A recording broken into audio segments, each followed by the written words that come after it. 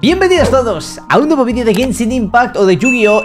Soy Mafioso y os voy a enseñar cómo funciona todo el tema de las cartas. Y además os voy a decir algunos mazos o personajes, por así decirlo, que están bastante broken da broken.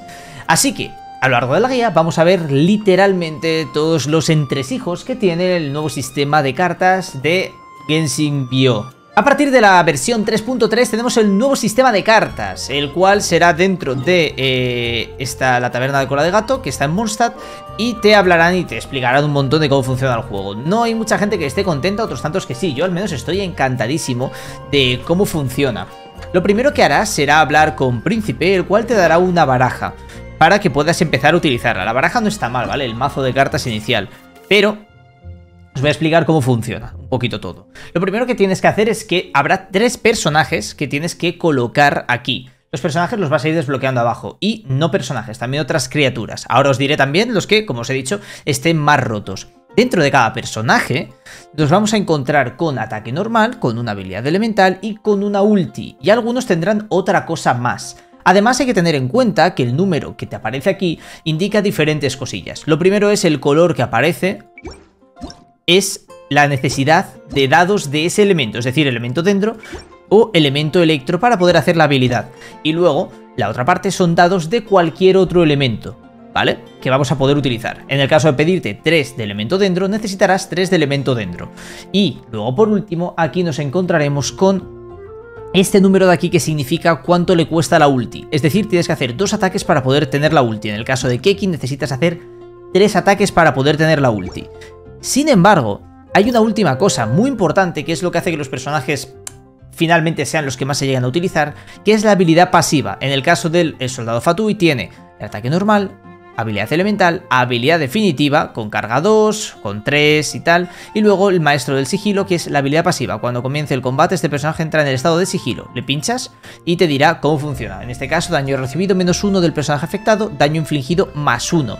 Así que lo vas a tener durante técnicamente 2 turnos para tener menos daño y encima hacer más daño. No todos los personajes tienen pasiva. No todos los personajes tienen pasiva. Eso es importante porque, como os digo, determinará un poco hacia dónde va el meta. Siguiente. Puedes diseñarte diferentes barajas, ¿vale? En plan, aquí puedes crearte un total de 4, poco me parece, pero puedes crearte un total de 4. Y de estos 4 también puedes, arriba a la izquierda, cambiar el nombre a lo que te apetezca y colocar los 3 personajes base que necesitas y 30 cartas para poder combinar y hacer pues las combinaciones que más te interesen. No vamos a entrar tanto en lo justo que necesitas para cada mazo, vamos a ver cosas por encima, porque hay que diferenciar los diferentes tipos de carta que hay.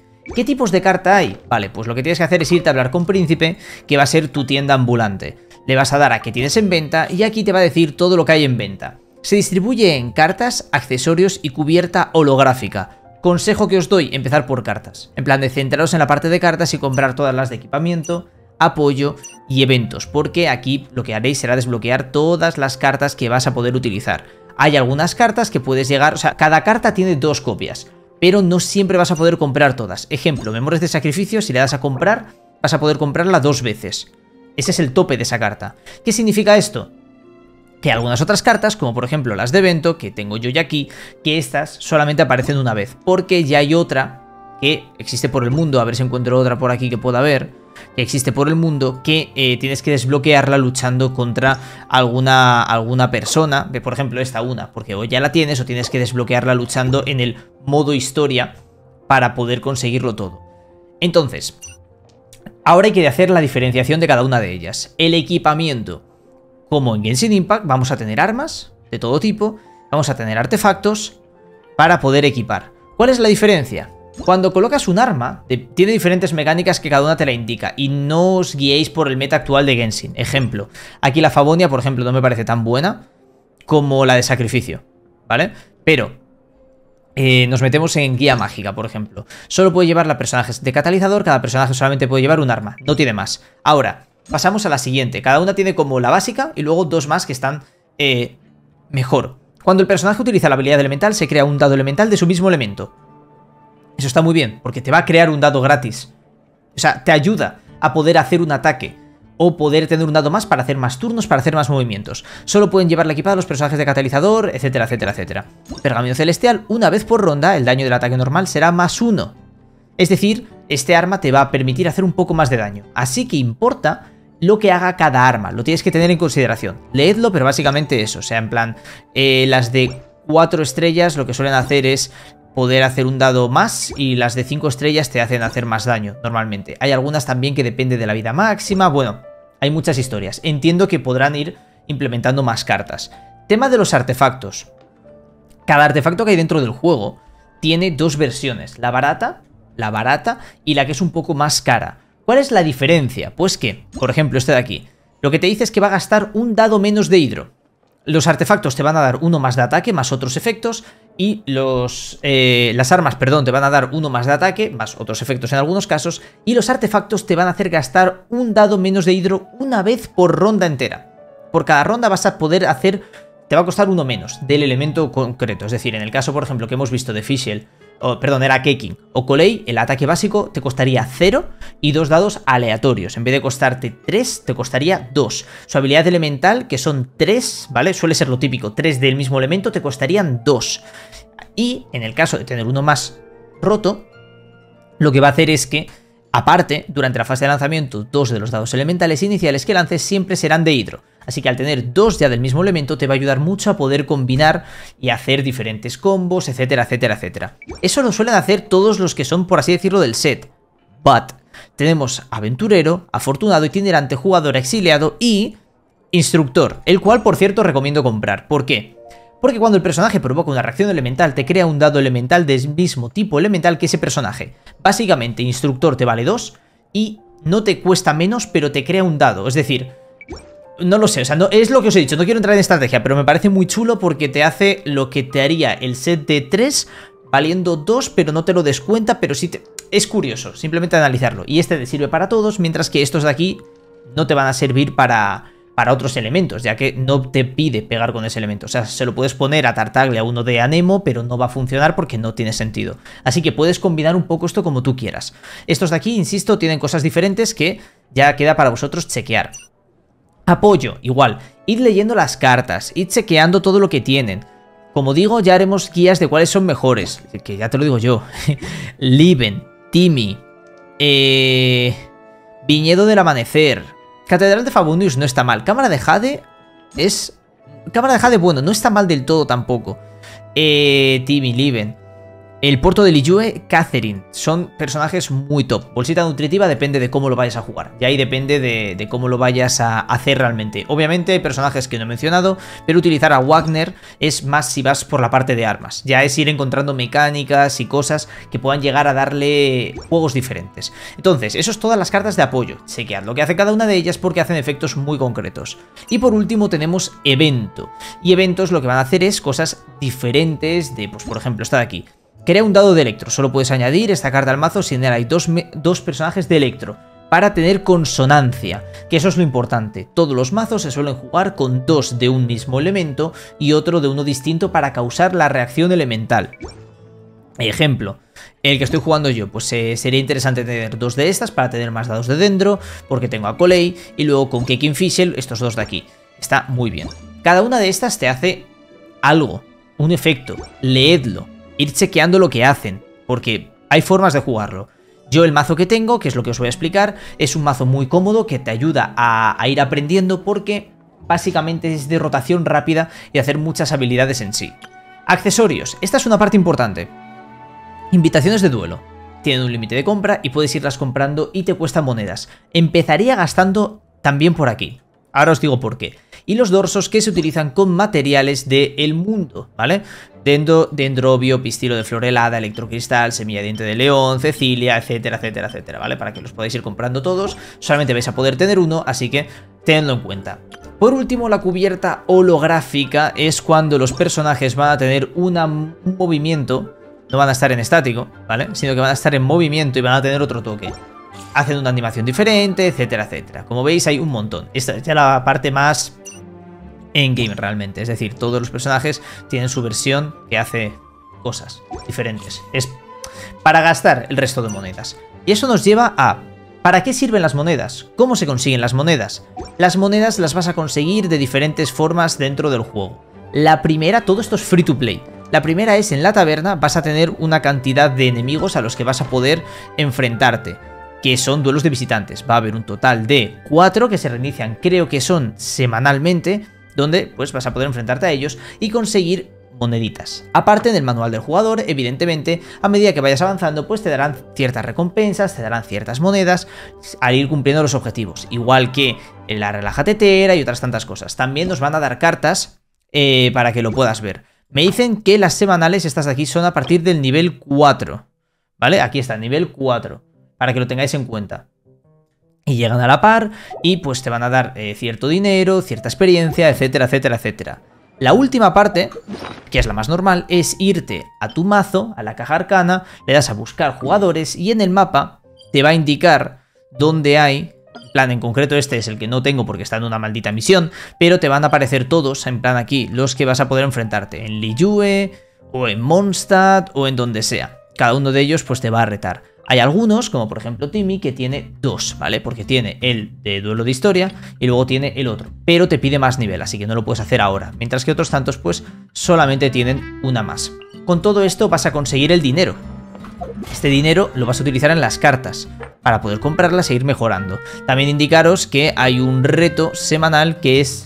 Completa el duelo de visitantes semanal de invocación de los sabios 2 veces, que es a partir del nivel 4. En la primera semana solamente puedes subir precisamente al 4, casi 5, pero no puedes llegar a más. Más cosas a tener en cuenta. Cuando llegas a cierto nivel, tendrás que hacer el duelo tabernario, ¿vale? Que yo ahora mismo, pues es esta de aquí, que está a nivel 5, está a nivel 6, 7, 8, y los que ya he hecho es la de Oceánida y el del Fatui. Son los que tengo ahora mismo. Entonces, el gatete es lo que más te va a dar. Y luego, en la primera parte, vas a poder conseguir todas las recompensas de nivel anteriores, junto con, ¡ey, cuidado! Porque nos van a dar la invitación de duelo. Y lo dicho, aparte hay algunas ventajas que aparecen por aquí, y chequeando porque a nivel 5 también hay algo tocho. Podrás comprar cubiertas holográficas, etcétera, etcétera. ¿Qué más cosas? ¿Qué más cosas queda? Queda la parte más importante, que es lo que la gente le tiene más loca. Hemos hablado de este objeto y hemos hablado de la importancia que tiene la invitación de duelo. La invitación de duelo será aquí. Podrás hacer el duelo multijugador, creo que es a partir de nivel 4, y el duelo por invitación. En el duelo por invitación vas a poder invitar el personaje que quieras. Y si te enfrentas a Fischl en un duelo amistoso, o Diluc, Kaella y tal, porque son de la historia, vas a poder desbloquear las ultis, que son únicas, los talentos únicos que van a ser para Fischl, para Diluc y demás personajes. En el caso de invitar, por ejemplo, yo invité a Keki y a Colei, ¿vale? En el caso de invitar a Keki y a Colei, cuando les ganes con lo que te pone aquí, lo tendrás. Lo tendrás aquí directamente. Luego ya pues habrá más a más nivel. Recomendaciones ahora a la hora de invitar personajes. A ver, pese a que todo esto es muy pronto y puede llegar a cambiar más adelante, pero un combo muy tocho es el de Fischl, que ya viene gratis, Keki y Colei. Está muy potente, se basa en pura rotación de crear aceleración. ¿Por qué aceleración? Porque la aceleración no se le aplica al rival, te la quedas tú. Y la cosa es que cuando rotes, hay muchas cartas que te permiten rotar muy rápido, que quien sale y entra del campo de manera frenética, Fischl crea Oz y luego puedes cambiar a Colei a crear aceleración, tirar la ulti que hacen daño pasivo, e incluso la ulti de Colei junto con lo de Fischl puede hacer 6 de daño por ronda, es una locura, o sea, es una locura. Es de los mazos que más se está utilizando, es uno entre tantos, está muy roto, te va a ayudar un montón y está genial. Pero no es que solamente estén estos personajes, también está Yoimiya. De hecho, no sé si puedes ver los talentos de Yoimiya como tal. No, puedes chequear un poquito lo que tiene. Yoimiya es un personaje también que está muy bien, muy bien. Xiangling me han dicho que tiene un talento pasivo y Mona también.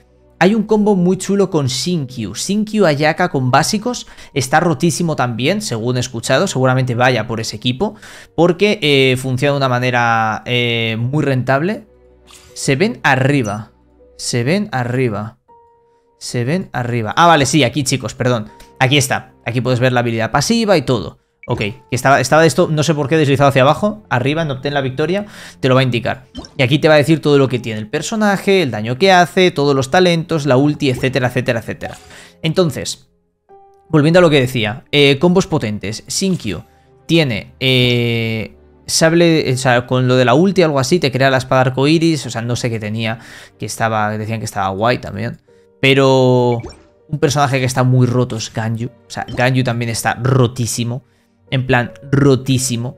Va muy bien para hacer permafrost, es bastante... O sea, la gente dice que literalmente deletea con Ganyu, cosa que da gusto, con 2 por aquí, la flecha helada con 2 ataques normales. Está muy chulo porque es muy real al juego.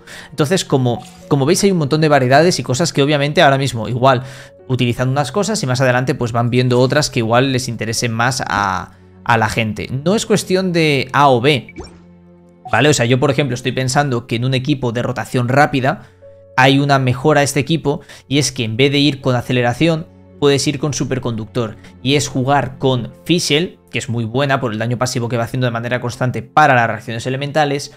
Le añades, en vez de Cole y Keking, le puedes poner, bueno, Keking igual se queda, pero puedes poner, en vez de eso, dejas a Fischl de electro y pones a Ganyu con todo el crío que va a aplicar para pegar una barbaridad, y luego puedes poner también a Ayaka, y así tienes 2 personajes de crío y tal.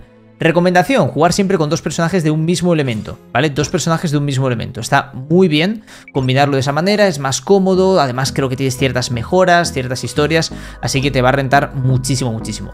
Pensaros bien cuál es el que queréis, cuál es el que más os interesa de todos estos. Recordad que podéis pillar las cartas anteriores de estos personajes para tener sus talentos exclusivos, que también es una parte interesante a poder completar y así ir probando las cartas. Y nada, decidme en los comentarios también cuál es el combo que más utilizáis vosotros. Recordad que tenéis las invitaciones de duelo, que obviamente están pensadas para que puedas acabar desbloqueando todos. Es completamente free to play todas las mecánicas del juego.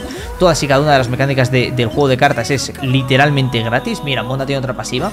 Y nada, chicos, espero que os haya ayudado esta guía genérica del TCG. Iré trayendo más si le dais apoyo, y de cualquier forma, si os ha gustado el vídeo, darle un like, suscribiros si no lo estáis para manteneros informados de más vídeos y tutoriales del Genshin Impact. Un viaje y nos vemos en el siguiente vídeo.